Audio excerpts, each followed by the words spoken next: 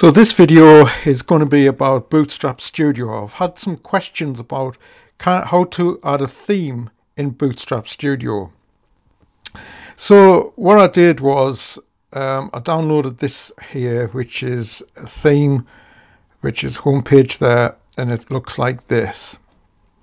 So with the images and everything like that.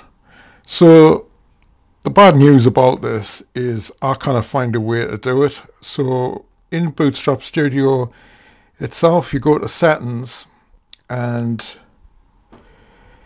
where it says, it's the third one down here, where it says themes and import theme. So if you went to the home page where I've just mentioned, you get the c.css. So that's all it can actually put into Bootstrap Studio.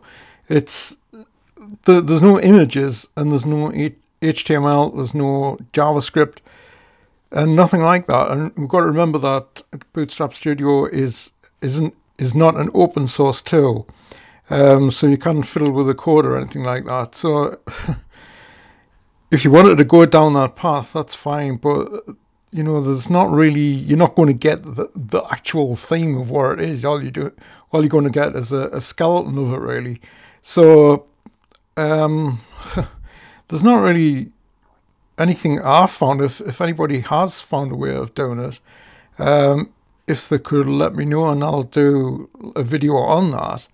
But when you go to new design, these here are actually all around the web, so that's just your normal Bootstrap. You can see them everywhere, and these are free. It's disappointing because nothing I've done, because I've tried to put a whole frame in here, whole design, and I can't do it. So yeah, like I say, if anybody's got any questions about anything, I'll leave me email address in the description, because I cannot get back to all the questions.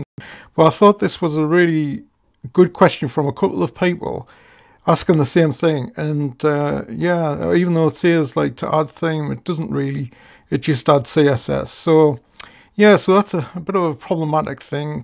Anyway, thanks for watching this video.